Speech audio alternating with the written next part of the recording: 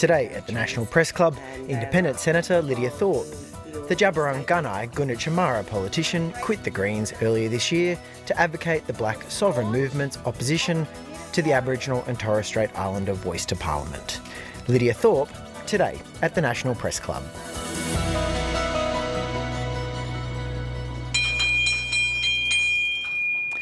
Hello and welcome to the National Press Club of Australia in Canberra for the Westpac Address, coming to you from Ngunnawal and Ngambri country. My name is Anna Henderson. I'm the SBS Chief Political Correspondent and a Director here at the club.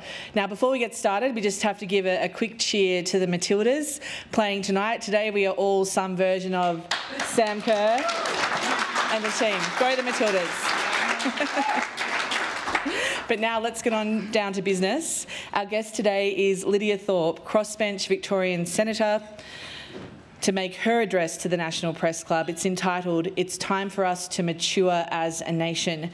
Lidia Thorpe is a Gunai Gunditjmara Djabwurrung mother, grandmother, activist and politician. She grew up in public housing, faced domestic violence, brought up children as a single mum and propelled herself into policy and advocacy, then into Victorian Parliament before becoming the first Aboriginal federal senator for Victoria. Despite being elected as a representative of the Greens, earlier this year she defected to the crossbench, partly over the Greens' decision to back the push for a constitutionally enshrined Indigenous voice to Parliament. Now an independent, describing herself as representing the Black Sovereign Movement, arguing the referendum is not a step in the right direction.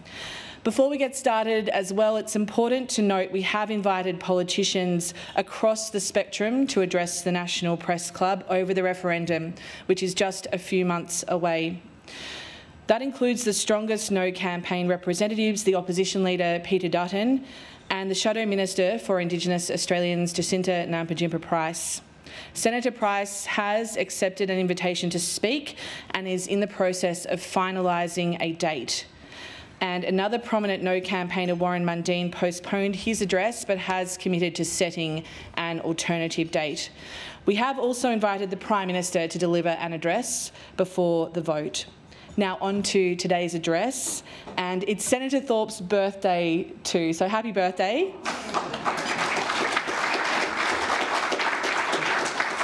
Now you can follow the conversation at Press Club Aust or hashtag NPC. Let's welcome the Senator.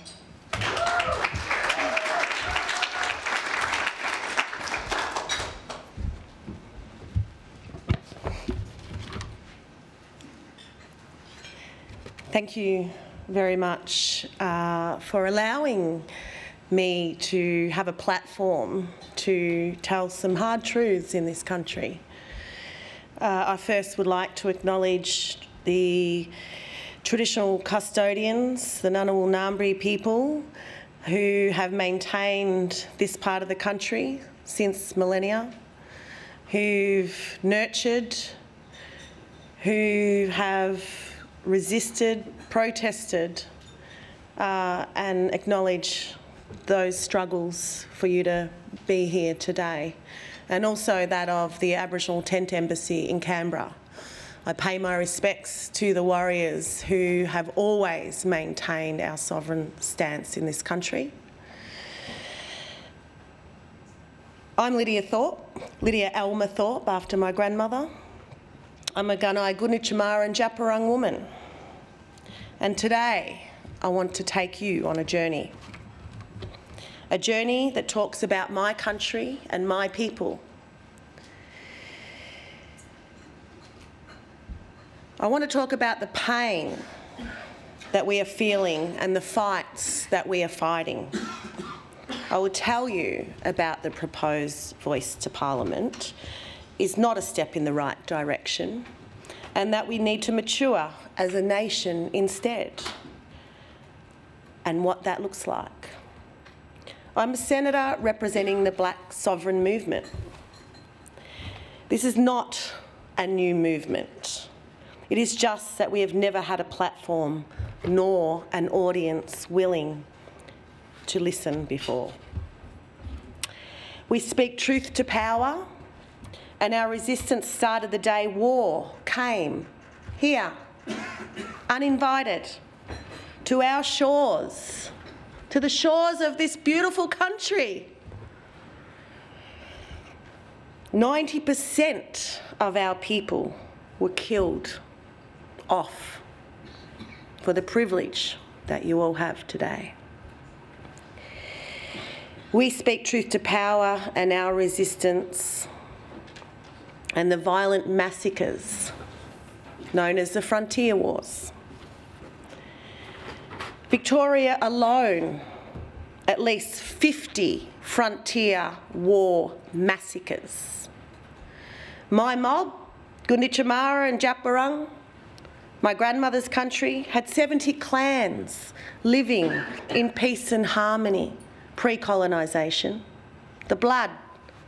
This is my matriarchal sign of resistance. It's an 1800 cloak, comes from the 1800s, and I have the markings of my Djab Wurrung matriarchs always engraved in my body. 70 Gunditjmara clans down to 7. To 7. And 2 of those descendants are in this room today. How is this not war, Australia? How is this not war?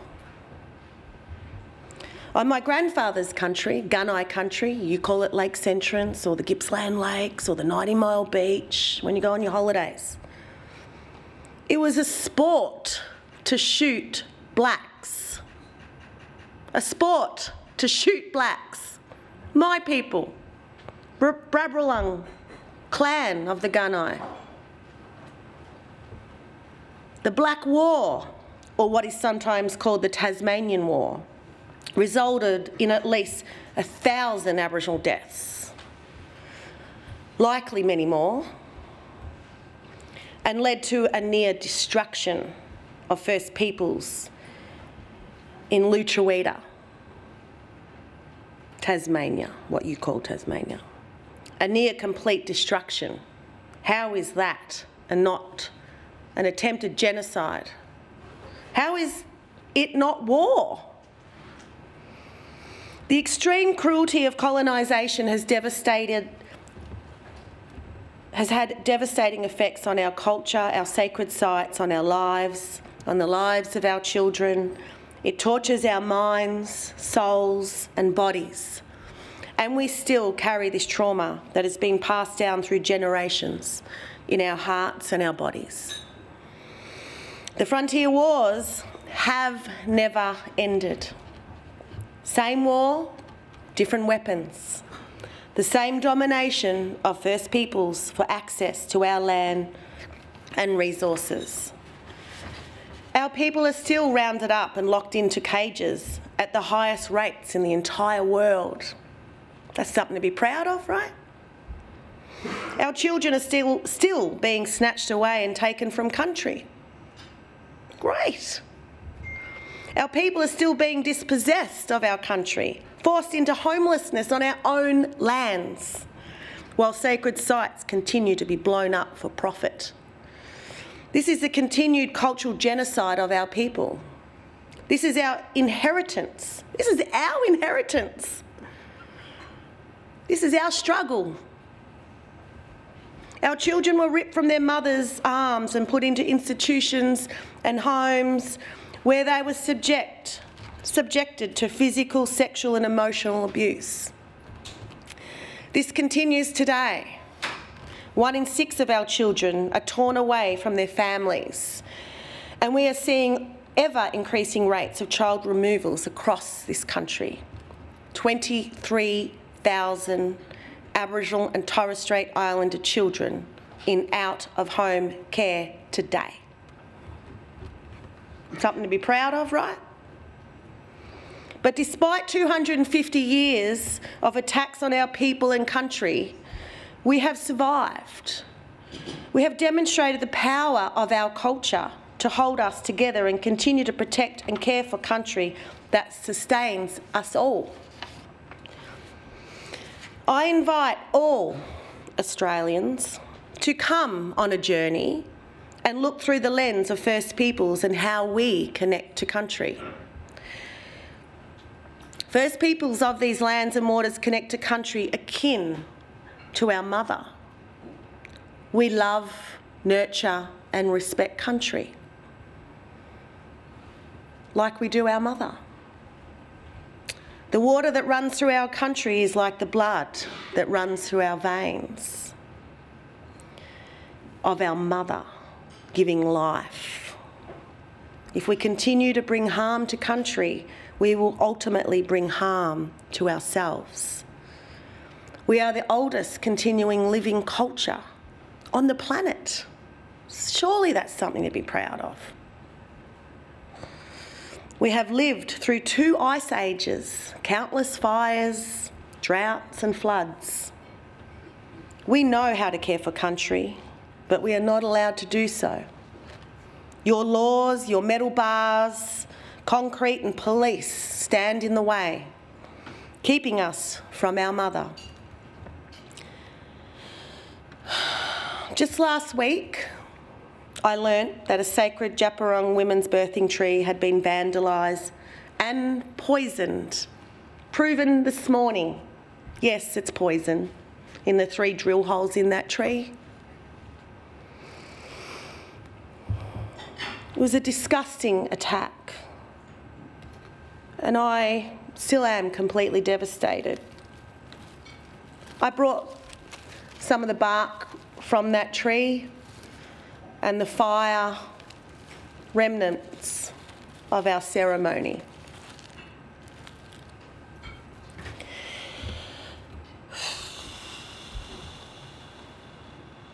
The only way I can try to make the rest of the country understand the depth of pain we feel when sacred sites have been attacked is likening it to the death of our mother. Grief, loss, despair. First Peoples don't have inherent rights, don't just have inherent rights. We have an inherent responsibility to care for country. We all have responsibility, you know? You don't just say you're a blackfella. Blackfella comes with responsibility to care for country, care for our totems. We have to do that. We have expressed our grief, our pain, our hurt to the world. We have been forced to share details about the intimacy of a birthing site out of desperation to protect our country. That is what the paternalistic colonial legal system forces us to do. We must relive our trauma in courtrooms and news headlines while the audience stands by and judges if we are a worthy case. This is not the way it has to be. We set up the Djab Wurrung Heritage Protection Embassy and successfully maintained an embassy for 2 years along the Western Highway. We welcomed everyone who wanted to learn and protect, right up until the embassy was violently torn apart by hundreds of police officers who had the green light from the government of the day and the hand-picked advisory bodies. How could a road that shaves 6 minutes to people travelling on that highway outweigh protecting a site of such high cultural significance? Over 800 years old, we're talking about these maternity birthing trees. How could the Djab Wurrung birthing trees be subjected to the violence of today? But today, again, we heard of another example of country being hurt with a giant old-growth tree being cut down. These are ancestor trees. They hold knowledge to keep this earth and this country together. The destruction is the reality lived by First Nations people fighting to protect country across this land and across the world. Indigenous peoples across the world protect 90% of the planet's remaining biodiversity. We are the ones fighting to keep the waterways clean, the air breathable, the land healthy, protecting them from the violence of colonial governments that continue to pillage, plunder and pollute. The Australian colony is an imperial occupation of the lands of hundreds of sovereign nations. It is a project that subdues, oppresses and exploits First Peoples and our sovereignty in order to extract wealth, just so a handful of people can profit. The colonial project killed and dispossessed First Peoples to get this power and wealth. And it will do whatever it needs to hold on to it. It relies on the oppression and denial of First Nations sovereignty in order for it to exist. When we talk about sovereignty, we are talking about much more than just the romanticised spiritual notion talked about in the Uluru Statement. We are talking about real political sovereign power. And I know that might make people feel uncomfortable, but too bad. That's why the government is scared to acknowledge it. We are talking about sovereign rights, rights to our homelands, our rights to nurture our lands, water, sea, country and sky as we have for millennia. Our right to veto anything that has a destructive impact on our mother. To have the final say over the logging and destruction of our forests and bushlands. The right for us to protect country and to prevent extinction. Ecosystem collapse and bushlands. The right for us to protect country and the right to ensure a future for all people of these lands by practising sustainability, love and respect. Our people have never ceded sovereignty. We have never given up our right to manage our own lands and our own people. That is our constitution. We've got the oldest constitution on the planet. Yours has only been here a couple of 100 years. And it defies the real laws of these lands.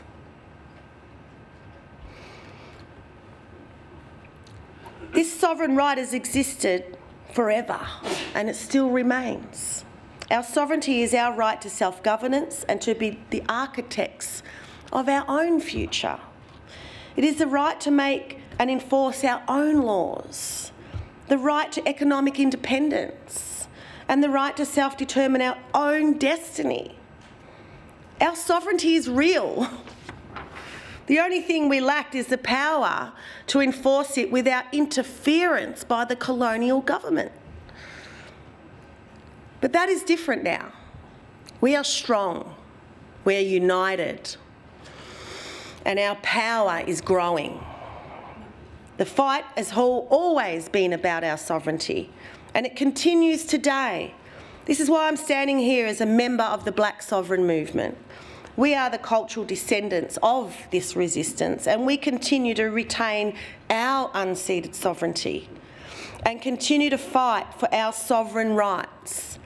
I'm not standing here as merely myself, but as one of many, as part of this lineage of fighters. We are the grassroots activists, organisers, campaigners, elders, professors and lawmen and women who have been leading our people's resistance since colonisation began. And we will continue to resist the colony until our sovereign peoples have freedom and until we have regained rights over our own lands. This country, your system of government, has been built on lies. Lies. And the referendum for the voice to Parliament is a continuation of these lies. It promises to finally fix the Aboriginal problem. It is false hope. because it is tricking people into genuinely believing that a powerless advisory body is going to protect our country and sacred sites, save our lives, keep our babies at home. The Voice is the window dressing for constitutional recognition. We have rejected constitutional recognition before. It is a 20-year-old Howard-era policy created with the explicit purpose of undermining sovereignty, self-determination and land rights for First Peoples. The Black sovereign movement has been consistent to the opposition of any form of constitutional recognition and this voice to Parliament. This is just another attempt by a colonial government to make clear that it has power over us and force its rules upon us. I've been hearing all over the place that people should vote yes in the referendum because this is what First Peoples are asking for. But who are the First Nations representatives the government have been talking to? When the government of the day strategically selects which voices they want to listen to, who they want on their advisory bodies, they're already in the process of manufacturing the consent that they need to destroy country and continue their colonial project. And when you give a voice to only a selected few, you also inherently silence others. Silencing every other blackfella in this country, silencing the diversity of our people, silencing the knowledge and wisdom of our people. This proposal is an insult to our intelligence, a breaking of our cultural protocols, and an insult to the tens of thousands of people that marched on Invasion Day this year calling for treaty. Do not expect us to be silently complicit in our own colonisation. The Voice is the easy way to fake progress without actually having to change a thing. It is a destructive distraction, absolving the government of its continued crimes. If you judge the proposed voice by Article 1 of the International Covenant on Civil Political Rights, all peoples have the right to self-determination. The same right is affirmed in the United Nations Declaration on the Rights of Indigenous Peoples, what we call the UNDRIP. That would mean deciding our own fate, not advising others to decide over us in whatever way they wish. The Voice cannot give us what we need. It has no power to return land, deliver services, distribute resources, enact laws, or even block racist laws. It cannot build a single house for our people. In fact, there is no guarantee it will do anything at all. The Voice is subordinate to the federal government, to the very system oppressing us since colonisation. The Voice proposal endorses the racist ideology that black people have to be governed by someone else. The Voice doesn't end domination, but affirms it. There are three positions on this proposed voice.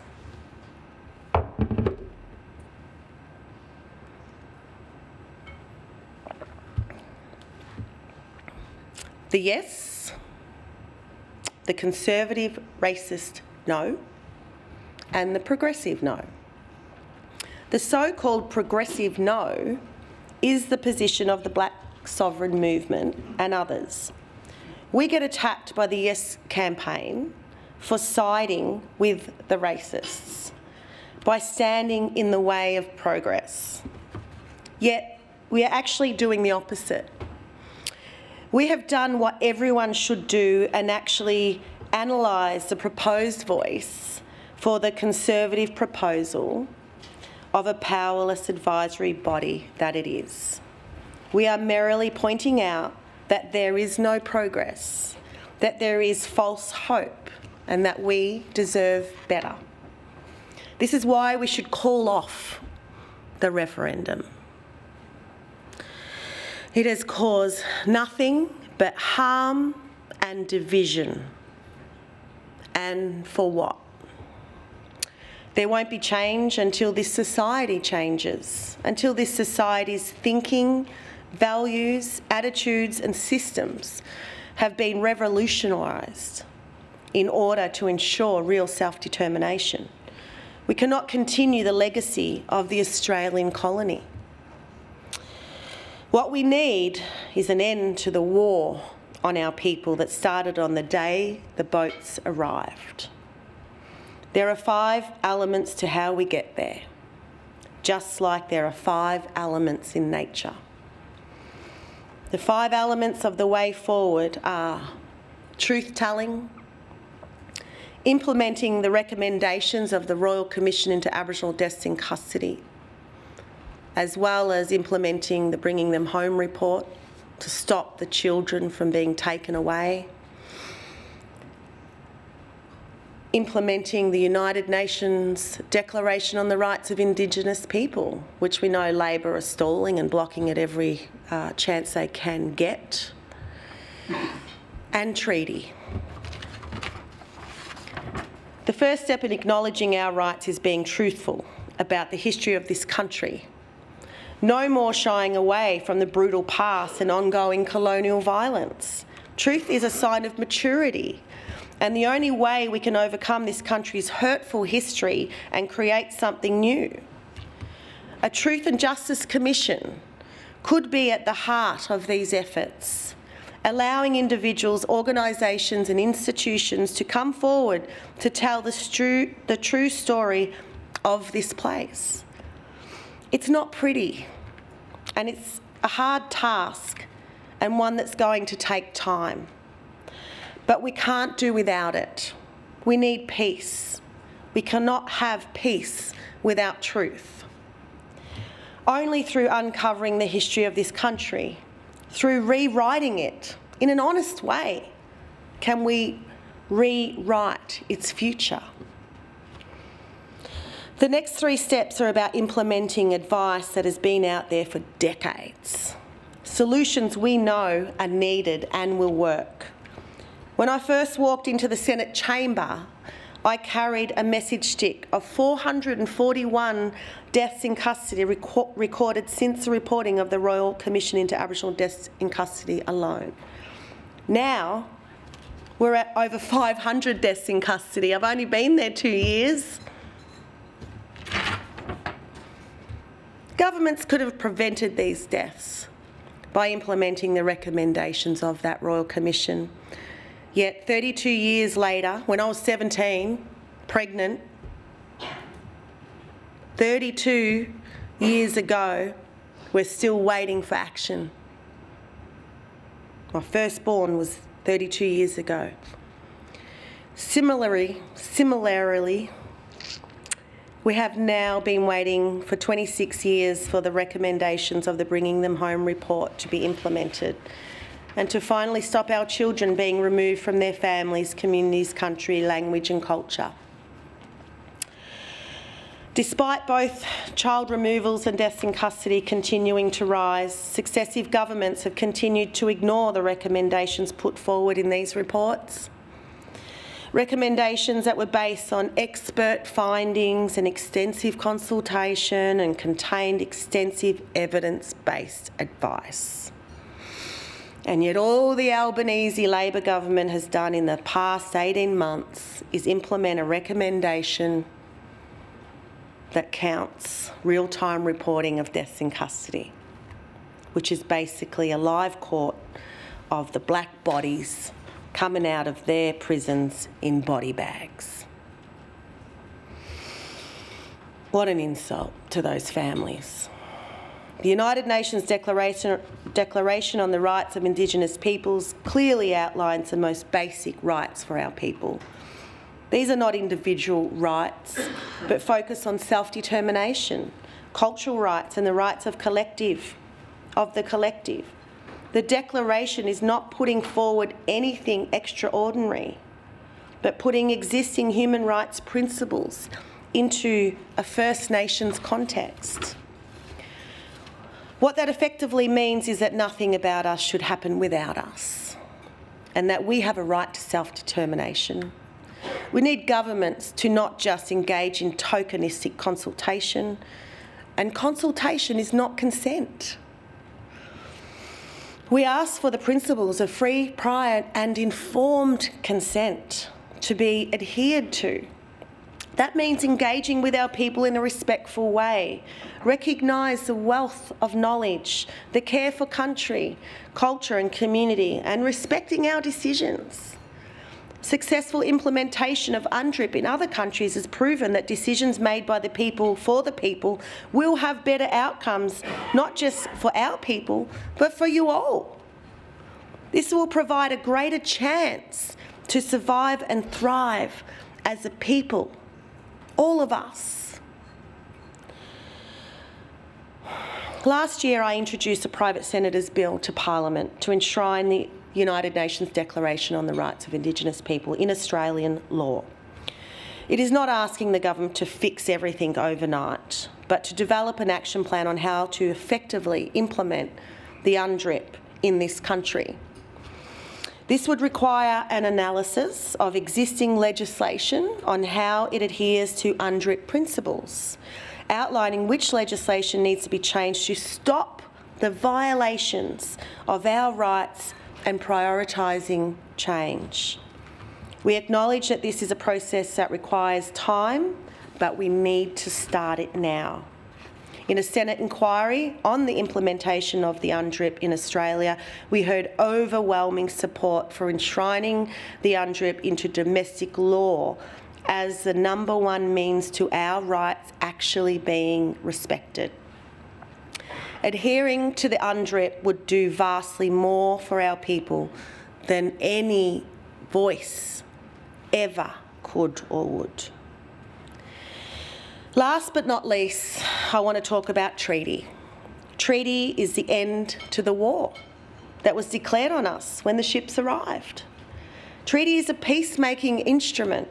Treaty is a way for two sovereign parties to negotiate on a way forward and agree through an internationally recognised formal legal agreement. Treaty provides us with the opportunity to negotiate on the things that matter to us. This includes, but is not limited to, land and sea rights. The courts recognise that terra nullius was a myth and that this land is ours. But instead of land rights, we got native title, a token gesture that has caused many disputes in our communities, and that can be extinguished by the government of the day with a flick of a pen. People need to understand that native title is not land rights. Native title is racist.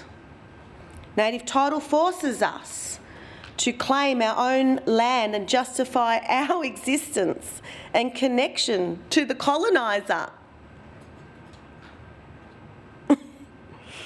The coloniser then decides if it is legitimate.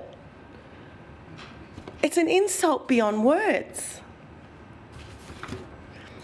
We need to have a discussion about land back. One simple way to initiate land back is a moratorium on the sale of Crown land across this country. Once privatised, that land is locked away and is not coming back easily. This land doesn't belong to the Crown. Come on. It never has. And it should be handed back to First Peoples, whose land it is. Treaty provides us with an opportunity to put everything on the table, to reset the framework and heal. Peace treaties must be front and centre with every one of our nations to self-determine for themselves. We are not one homogenous group. as much as the colonial project would like us to be. We know treaties can be broken, and they have been. But we have an opportunity in this country right now to have treaties of the 21st century. And we can learn all of the lessons from our brothers and sisters around the world. Treaty is what we make it. It has to come from the people. And the best part, you don't need a referendum for a treaty, just a government who is willing. Senate seats can be legislated. Recommendations can be implemented. Change can happen. This is our chance to mature as a nation, to have the hard conversations with each other and ourselves, to confront the racism we have all been socially conditioned to accept, internalise and perpetrate, to sit with the uncomfortable truth, see it and grow from it. Because right now there is an ongoing colonisation but no colonisers. Racism but no racists. And when we begin to tell the truth, that we can heal together as a nation, and from this healing, treaty will bring peace. So I invite you all to walk with me, embark on this journey, stand with our people, stand up for what really matters, demand actual change, not tokenistic gestures. And we do have a lot of work to do. And we need to do it together. We need to do it now. If we do this through respect and understanding, we can create peace. This is the start of a revolution, of change and justice. Join us. Thank you.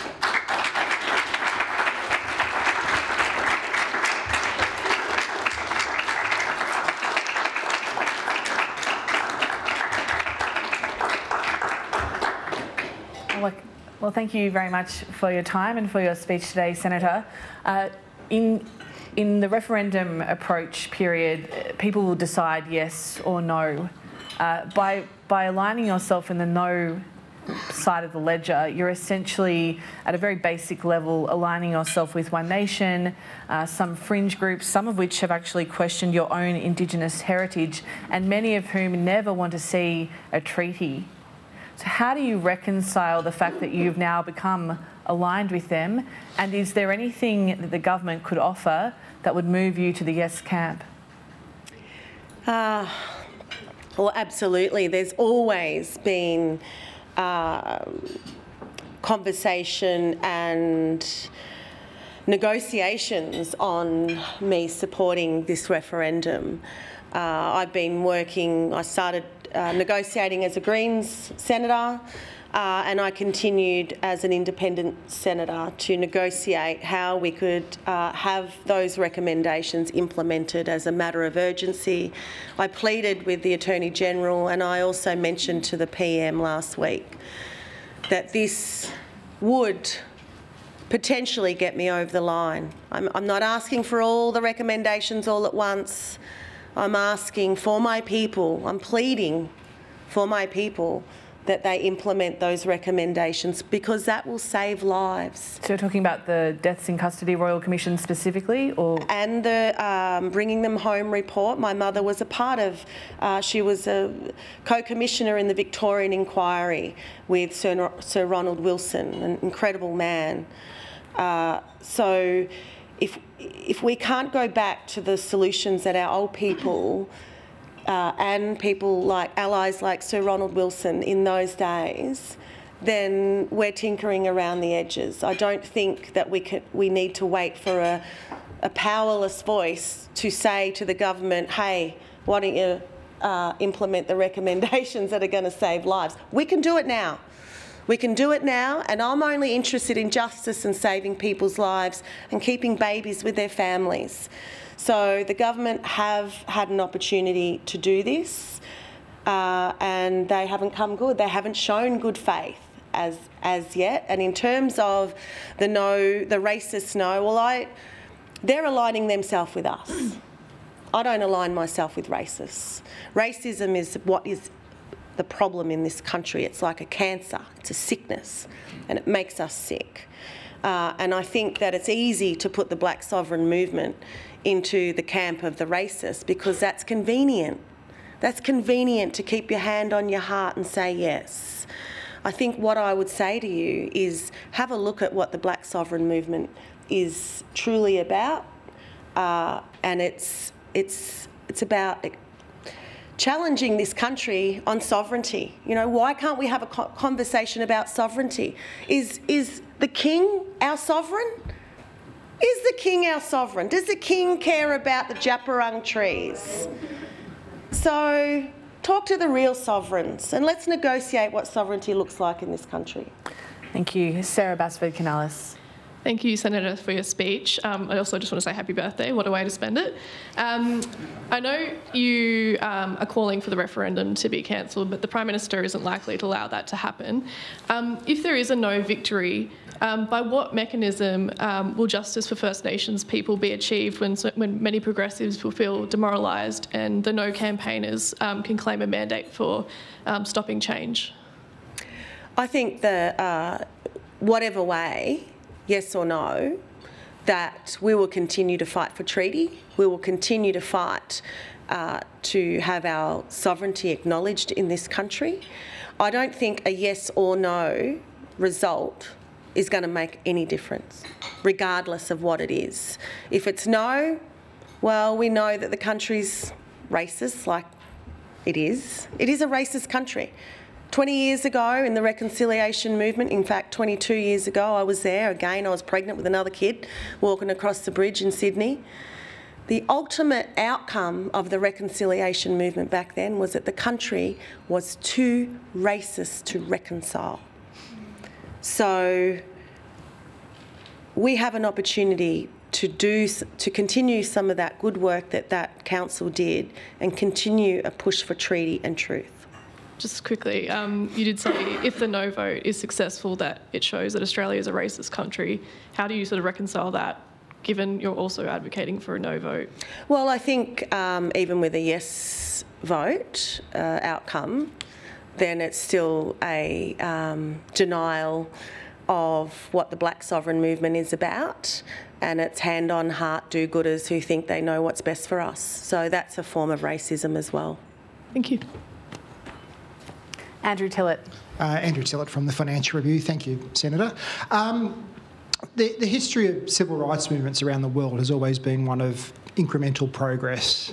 I understand and appreciate your criticism of the Voice as being fake progress, I think was your description of it. But surely is something better than nothing to then use as a platform to go on? Because it seems if the no vote prevails when we wake up on the Sunday morning after the referendum, what next? I mean, will that result be, you talked about it sort of indicating, a sign of a racist country. That would suggest that any hope of progress on the issues that you raise, including treaty, which politicians have run a mile from in this campaign, will have less chance of getting up than perhaps it would have had the day before. We have to remember that we're talking about almost 250 years of invasion, disease, murder, theft, destruction, poisoning waterholes, poisoning trees. 250 years almost. 2023, and all they have to offer is a powerless little advisory body with parliamentary supremacy over it at all times. The Minister herself for Indigenous Affairs is saying, oh, they can now, yeah, we'll get them talking about housing and child removal, and we'll get them talking about health. Well, hang on. Where's the voice in this? How can she dictate what the voice decides to talk about? And I don't trust this government in who their captain's picks are, and neither do many people across this country. There are people those people are already doing all right, and those people are forgetting about their poor cousins on country. So I think that, this notion of, oh, but it's a start. That's another insult to our intelligence. That's an insult to our ancestors and all of our people who've passed in every prison, in every institution. It's an insult because it's not good enough after 200 years that we just get offered a powerless advisory. It's not good enough. It's disgusting. We want a treaty, and yes, treaty will take some time, but it shouldn't be up to politicians. My speech talked about the people. The people decide who the politicians are. If the people want a treaty, then they need to make that happen themselves and get rid of those that don't want that, because that's the division that is happening in this country. We want peace. We want to bring the nation together. You want to celebrate 26th of January? Well, I don't. Most of the country do. Every year. Sick of it. We don't want to protest no more. Understand, you were dancing on our graves on the 26th of January. It's Invasion Day. Let's come up with a day that we can all celebrate. Let's have a treaty day. It's a blank canvas in this country to have a treaty. We just need the government will and the people power to make it happen. Thank you, and happy birthday. And I think it's worth pointing out that what the government has proposed is not a hand-picked group. They're talking about this group being either elected or put forward by local communities. So do you acknowledge that that's not what they're proposing? Well, Labor are good at picking people out of local communities as well. That's how the dialogues happen. They were all CEOs and chairpersons of the local organisations and the corporations that the government always deal with. So I can see, I can see how this is going to pan out, and it's not going to have grassroots voices. It's not going to have activists. They've already said that. And the only democracy, the democracy that we have in our society as First People, is it's done by clan and nation. We're not one mixed community of a whole, Djaparang and Gunai. We don't all sit in the same. Your family don't do that with your next door neighbours. You don't want your neighbourhood watch to decide what happens in your neighbourhood, or do you? Well, you want your family to decide, your family clan. That's all we want. We have to provide informed, free. Free means it's free. We can't be begging for the information. And we need time to understand what is going on. And once we have that time, then we can talk about consent. But it's got to happen at the clan and nation level. You all acknowledge country on whatever country you're on. Well, they're the only people that can speak for their country. You can't bring Noel Pearson into Gunai country and him tell us what's best, which is what seems to be going on here. It's got to be given back to the people, for our people to self-determine their own destiny. Paul Sakal. Thanks, Senator. It's Paul Sakal from the Nine Papers. I just wanted to ask a question about the span of your career. It's a bit of a longer question, I apologise. In Victoria... Keep it fairly brief. Pardon? Keep it fairly brief. I'll be as quick as I can. Well, 50 today, so it's a long time. Happy birthday. In the Victorian Parliament in 2017 and 18, you were one of the chief critics of the treaty, which was the first treaty of its kind in Australia. Apart from right-wing Liberals, you were really the chief critic of it. The essence of your argument now is that we need a treaty, not voice. in May of this year, just a couple of months ago, you said you wouldn't be leading a progressive no campaign. You were still deciding which way you were going to vote. A month later in the Senate, you were proudly progressive no, and now you're in the most important platform in the country saying, I'm a progressive no. In a profile piece in The Age a couple of years ago, you were described as an ineffective representative, more focused on adversarial outcomes than actual Indigenous advancement. I'm wondering, at what point in the Victorian Parliament or this Parliament have you worked across the aisle or with other parties to achieve policy outcomes for Indigenous Australians?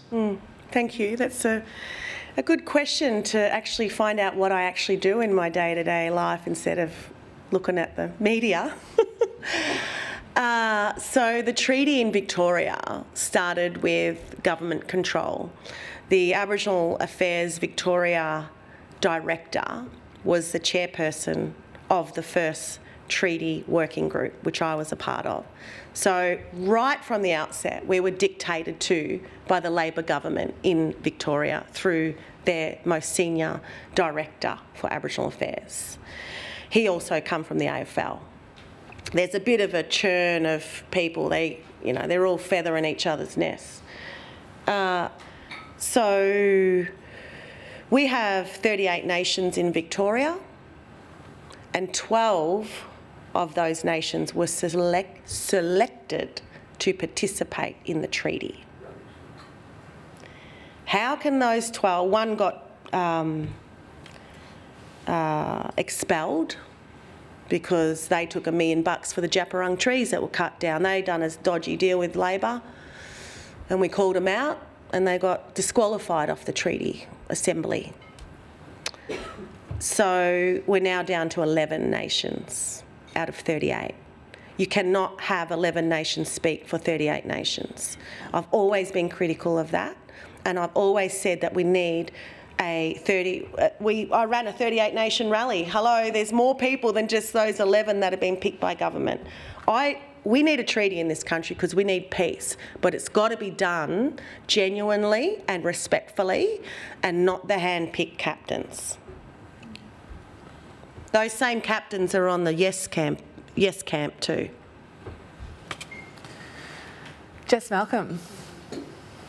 Jess Malcolm from the Australian newspaper. Thanks for your speech, Senator. I just wanted to ask how you expect a treaty could address financial compensation or reparations for Indigenous people, and what should that look like? Well, that's up to each clan and nation to decide for themselves. And that's where someone like me, someone like Noel Pearson or the Minister for Indigenous Affairs, they can't decide what that is for each clan and nation in this country. There has to be individual negotiations, and we can do this. It's possible. I've worked for local government. I worked for the peak body in local government for 3 years. I worked with 79 councils in Victoria. We've got 79 councils there and 38 nations. It's possible. You look at the local government structure, we can fit in that through a treaty. We just need to tweak it. So it's up to those clans and nations, but there is a lot of money owed to First Peoples. I mean, look at the resources that have been extracted over 200 years. You know, we don't want to send the country broke. I'll put that out there now. Otherwise we could, with what is owed. You look at the Victorian Parliament, it's made up of sandstone from Garraword. Garraword is what you've probably all been to, Hall's Gap, the Grampians. That is stolen sandstone that built Victorian Parliament. You know, I could send Dan Andrews a bill as a traditional owner, but I'll save him from that. Could you estimate? Would you say it's in the billions? It would make the country broke. That's why we need to negotiate. Maeve Bannister. Thanks, Senator, for your speech. Maeve Bannister from the Australian Associated Press. Last month you flagged you are considering not running for re-election when your term is finished, saying that you'd like to make way for new people and fresh ideas. It's obviously still a few years away, but have you made a final decision, and would you consider starting your own political party or backing particular candidates? Thank you. Well, I'm 50 today. I was born on the 16th of August in 1973, and I'm tired already. I've seen my grandmothers, my mother struggle through this, through native title, through deaths in custody, through destruction of land, and I'm tired. And Aboriginal women don't live as long as white women in this country. Our life expectancy is not as long as yours. We don't have the privilege. So in 5 years, I'll be 55, and I do want some peace in my life from this hard fight and this hard struggle. And I do think that there are too many old crusty politicians in there that have no idea what it's like to struggle. I feel like they need to retire and let the younger generation through, because it's our young people's future. And we've got people stuck in the Stone Age in that place that just won't let go of the power and the privilege. It's embarrassing. Old fellas falling asleep in the chamber, and like that's the real colonial stuff we've got to rid. Let the younger breed come in, whoever they are, particularly women, once we make it safer. But that's what I'm going to be moving over for, because that's the right thing to do as a leader. Thank you.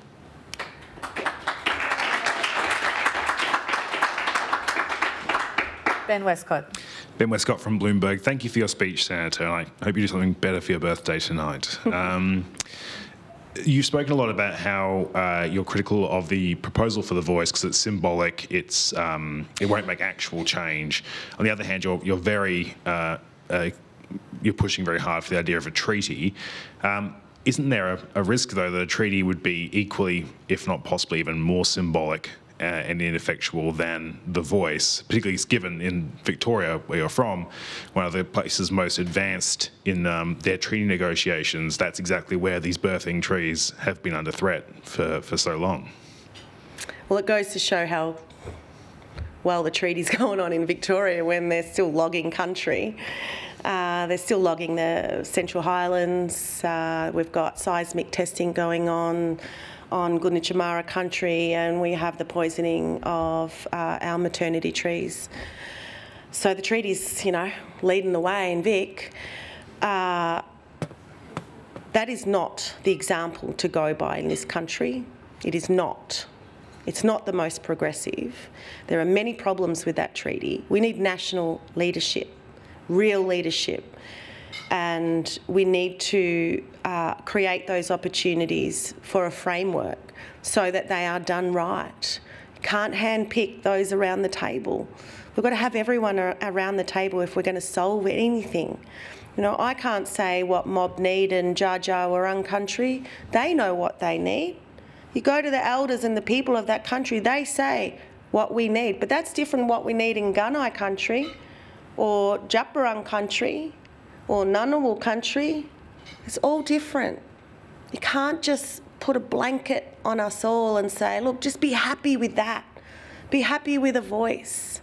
Treaty has been called for so long. I'm sure you heard of Yothu Yindi and treaty. I'm sure you heard of Bob Hawke and treaty and the Redfern Statement and treaty. Like, how many times do we need to put it back on the agenda?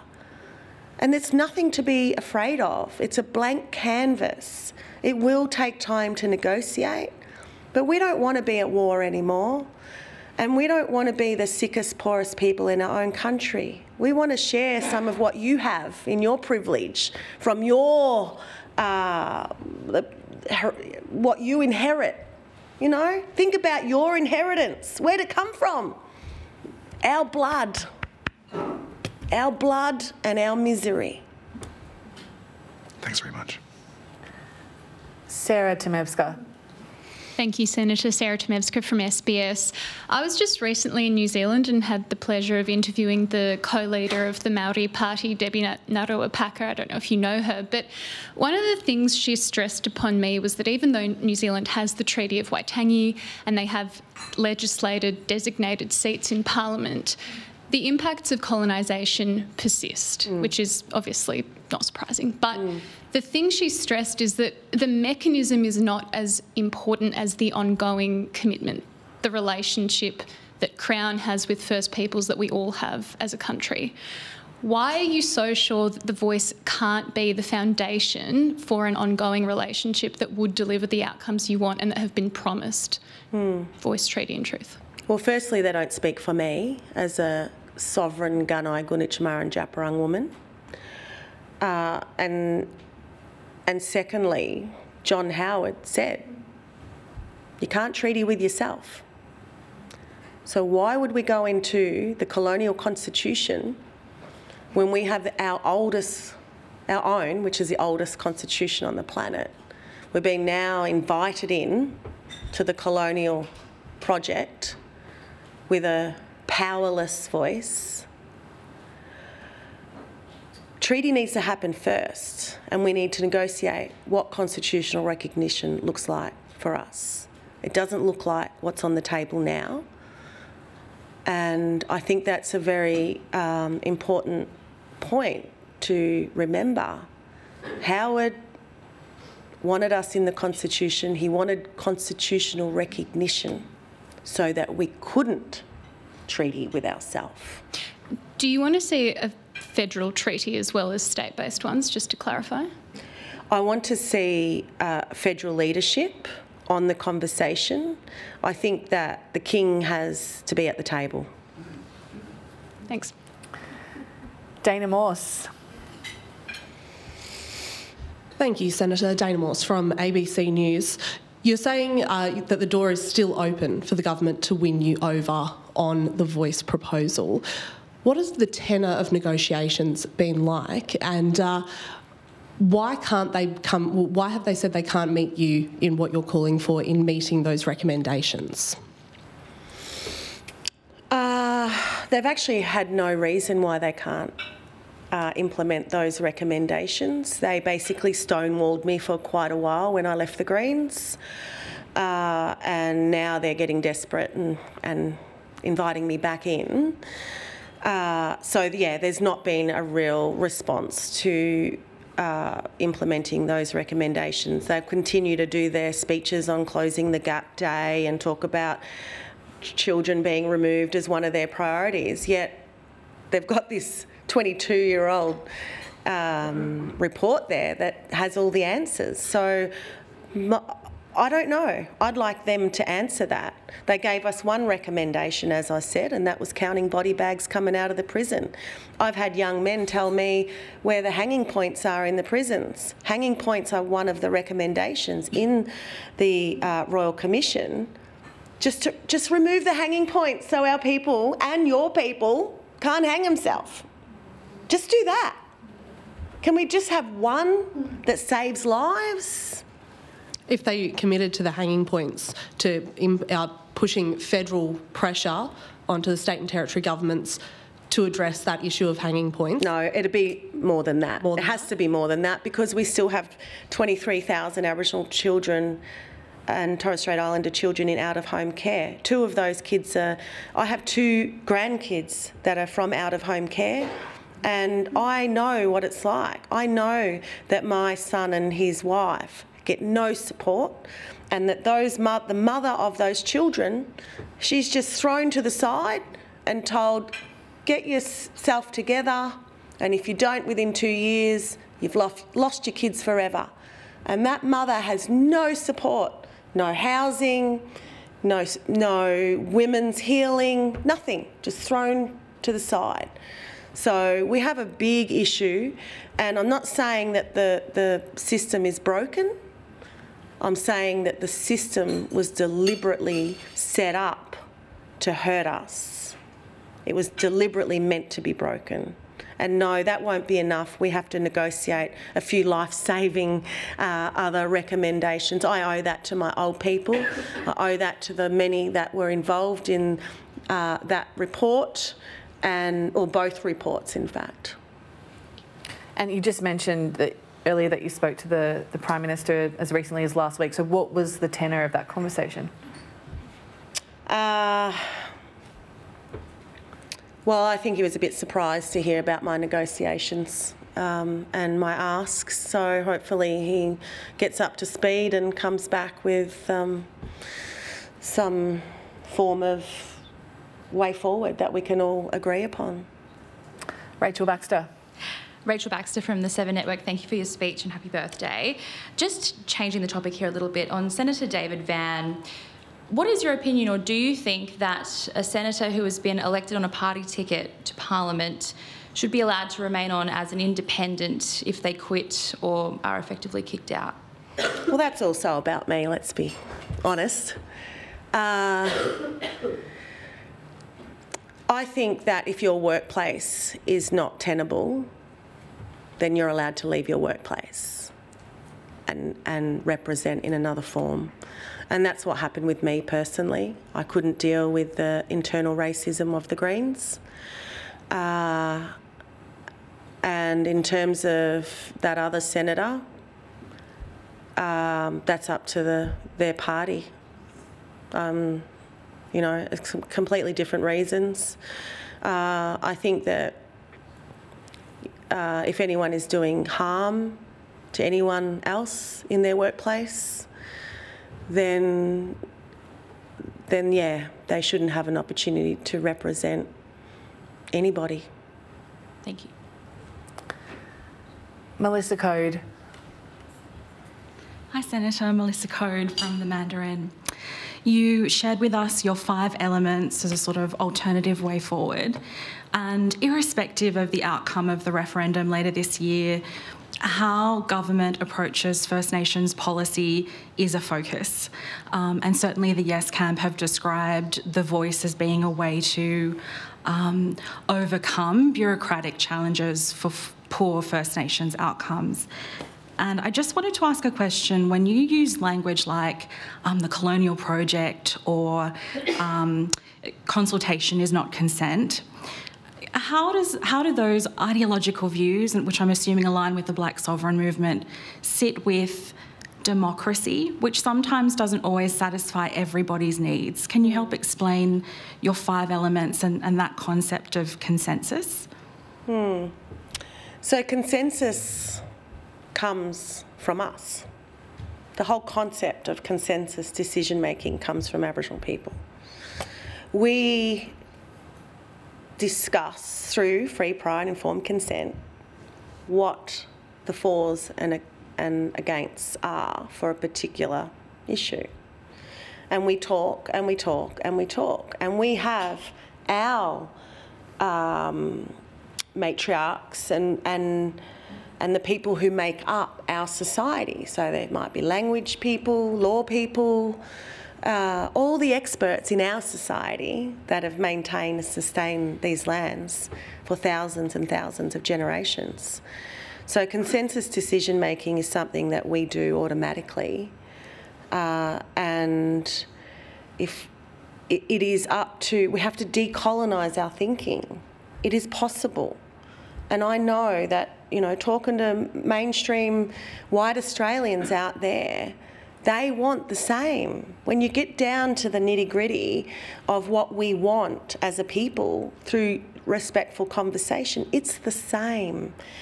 So the voice, we're not going to get consensus with the voice, ever. Because some families are bigger than others. Some people have more votes than others through the white fellas' democracy. We have to go back to the way we make decisions as clans and nations, and then we can tell the colonisers what the terms are, not the other way around. We have to reset the relationship in this country and stop seeing us as an issue. You know, the Indigenous issues, the Aboriginal problem, oh, you know, the drunken black or whatever your stereotype is. It's got to stop, because we hold the knowledge of these lands and waters. We hold the solution to climate change. We can't even get in with half the greenies because they think they know best. So there's this outright racism, like the racist no, and there's this underlying racism with the yes, because it's what people are thinking, this is going to be great. You know how many white fellas have told me this is going to be so great for me? It's so patronising. And so we have a real opportunity, and handpicking people does not work. And the system has to change for us, not us change for the system. And just to help us understand your position a bit better, when you talk about decolonising thinking, and you certainly convey messages which call for more than reform, but, you know, rebuilding total structures.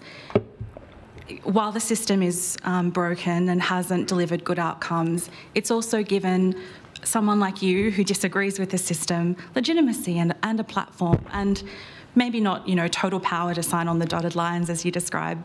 Some solutions can be easily solved, but you are given respect and reverence. So how in this system, which is so problematic and needs to be rebuilt, do you reconcile with also being given a voice?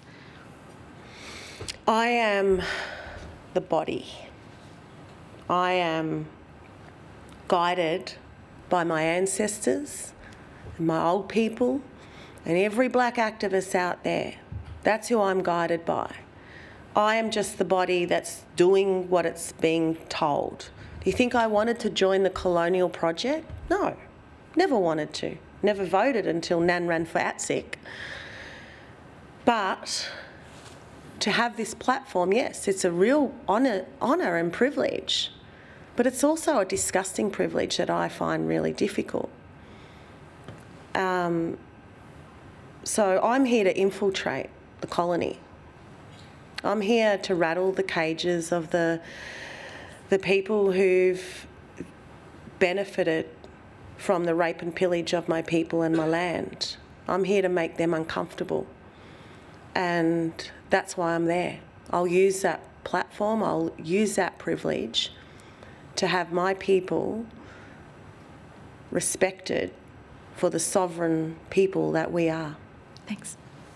And our final question today comes from Justine Landis-Hanley. Thank you so much, Senator. Justine Landis-Hanley from the Canberra Times. You left the Greens at the start of this year, citing your position on The Voice, and you've spoken out about your experience in the party. I'm wondering, what is your relationship like with the Greens at the moment as someone who's sitting on the crossbench and negotiating with the rest of the crossbench? And what do you think about the direction that the party has taken? There's a lot of really good people in the Greens that I respect and admire, and always will respect and admire, and still get lovely messages from members. Obviously, their decision to support The Voice on a day that I was violently ill was a bit of a kick in the guts. And yes, there are tensions between certain senators, and that has made things difficult. But I'm conciliatory. I think that's the beauty of our people, is we're the most conciliatory people. After so much devastation, we're still coming to you to say, you know, come on, let's go for a treaty now, or let's acknowledge country. Like, the Greens have some work to do. They need to decolonise themselves. I did my best whilst I was there. They've got to sort out their own issues. They're a very white party. They don't respect the black Greens within. But as I said, there are good people in the Greens, and I hope to continue to work with those that I can work with to get the job done. And just a very quick follow-up to Maeve's question from earlier. Would you consider running candidates at the next federal election, perhaps from the Black Sovereign Movement? Well, I've asked, yes, and sorry for not answering that earlier. I've asked the Black Sovereign Movement what they want to do, and they're very excited by the notion. So I just don't want to be the one having to organise them and, you know, doing all the campaigning. So if that's what they want to do, then absolutely, I think that we should have a black sovereign movement in a party where we have candidates to really ramp it up and bring truth and healing to this country once and for all. Okay, well, thank you for your time today. Please join me in thanking Lidia Thorpe.